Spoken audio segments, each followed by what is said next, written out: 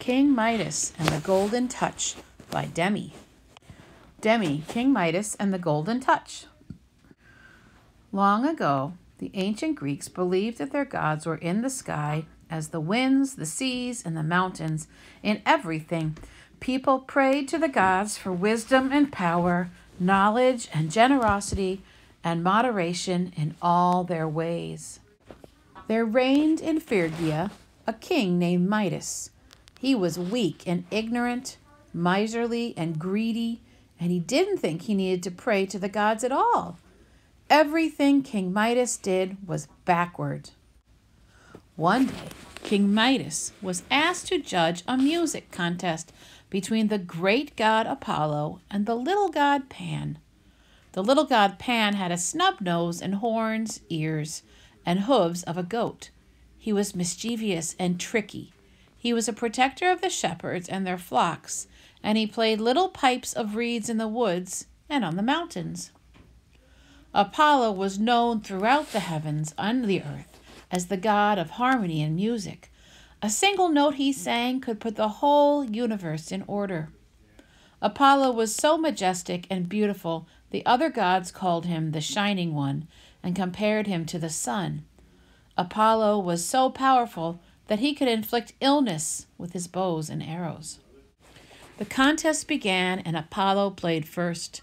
His notes on the lyre were so pure and sweet, they sang through the woods and the fields. Even the birds were silent as they listened to the beautiful music. Then it was Pan's turn. He blew shrill, discordant sounds on his pipes. All of the geese flew out of the pond. Squirrels scurried up trees and skunks hid in their holes. Anybody with any sense would have given the prize to the great god Apollo. But King Midas didn't have any sense. "Wonderful, wonderful," applauded the king. "I crown little Pan the winner with this laurel wreath." Of course, Apollo was furious. "Someone who is as stupid and tone-deaf as you should have ears to match. From now on, you shall have donkey ears." And to his horror, King Midas found long, pointed, furry ears sprouting from his head. King Midas was miserable. The king grew his hair long and wrapped it around his ears to hide them in case his crown ever fell off. But soon he had too much hair. He visited the royal barber, who snipped and clipped and was astonished to find his king had donkey ears. The barber knew he must keep the king's secret, but he found it very hard to do. The barber ran to the river Pactuous and dug a deep hole in the sandy bank. And into this hole he whispered his secret. "King Midas has donkey ears." He covered the secret with sand and returned to the palace. Reeds grew over the secret spot. The winds whispered the question, "Who has donkey ears?" And from somewhere below would come the answer, "King Midas." One summer evening, Dionysus, the god of feasting and merriment, hosted a party in Phrygia.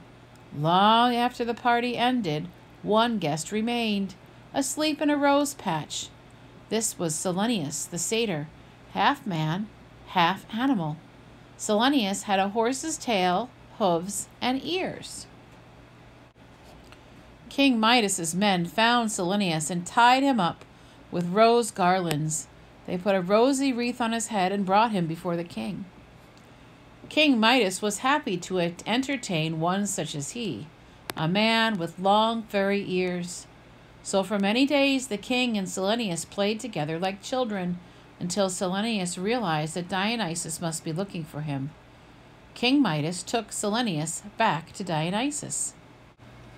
In gratitude for the return of his charge, Dionysus said to King Midas, "Ask for anything you like and I will give it to you."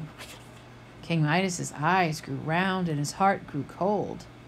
"I want everything I touch to turn to gold." "Granted," Dionysus said, and he departed with Silenus.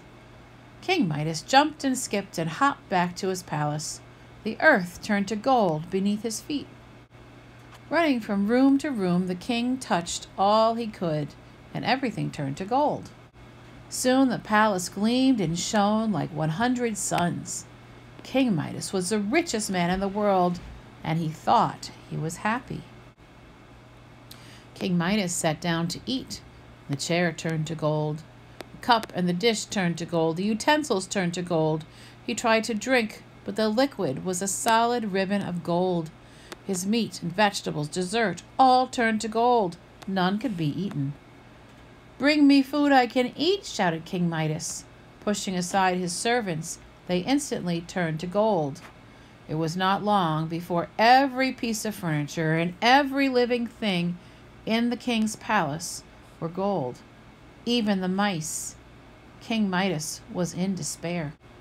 "Why did I ever ask for such a stupid gift?" King Midas cried. "What a fool I am!" His teardrops turned to gold and bounced harshly on the golden floor.